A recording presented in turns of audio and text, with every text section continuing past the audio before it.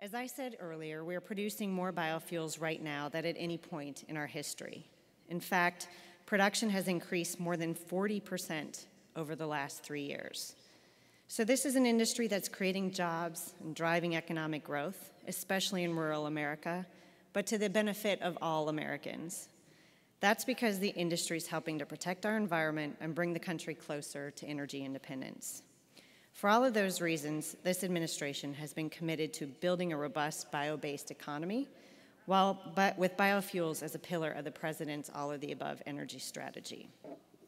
That's why, for example, we stand firmly behind the renewable fuel standard, which we think is a critical tool to promote continued growth in the renewable fuels industry in the years ahead. And we've taken a number of steps to encourage deployment of the biofuels technologies we have in hand today, while also accelerating the development of new fuel technologies in our labs and at commercial scale.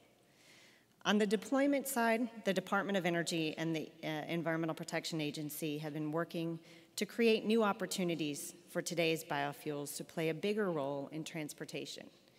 For example, the administration has provided a path forward for E15. In addition, the Department of Agriculture has funded more than 130 projects that are currently producing enough renewable fuel to keep 5 million vehicles on the road every year. And to help develop the infrastructure needed to bring biofuels to the marketplace, last year USDA provided financial assistance to support 250 blender pumps across the country.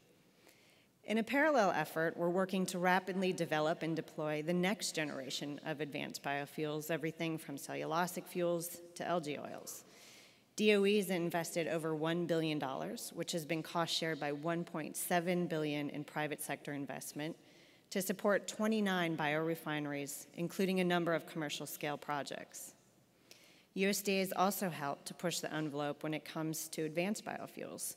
To date, they've supported efforts to build more than a half dozen advanced biorefineries across the country.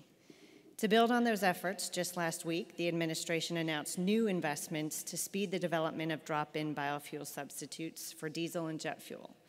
This is part of the broader effort by the Navy, DOE, and USDA to support the commercialization of drop-in biofuels that can meet the fuel needs of the United States military and the commercial aviation and shipping sectors. It shouldn't come as a surprise that the U.S. military is stepping up to the plate. That's business as usual for them. That's what they do. Now, to be clear, the Defense Department isn't embracing clean energy and renewable fuels because it sounds good. They're doing it because it makes sense from an operational and national security perspective. Unfortunately, that hasn't stopped some in Congress from putting forward short-sighted legislation that would undermine the military's ability to invest in alternative fuels. And this gets to my point earlier, that some folks, especially here in Washington, are resistant to change even when it's so clearly needed. As Secretary of Defense Leon Panetta put it recently, these efforts could deprive commanders of the flexibility they need to meet tactical and operational needs and make us more exposed to potential supply disruptions and future price volatility of petroleum products. Moving forward, we all know there's a lot more work to be done to create a more robust bioeconomy and more broadly a clean energy economy. But all of the progress I've talked about today is a testament to what we can do when we don't let the absence of an overnight solution to our energy challenges serve as a reason to do nothing at all. So we've got to keep at it. Congress in particular needs to get beyond the short-termism and short-sightedness that causes boom and bust cycles in clean energy. We can't build these industries up only to tear them back down. The United States is not going to win the clean energy race if we're only planning ahead 1 year at a time. Instead, we need to take the long view, make a sustained effort, and swing for the fences. Over the long haul, that's the only way we'll solve America's toughest energy challenges.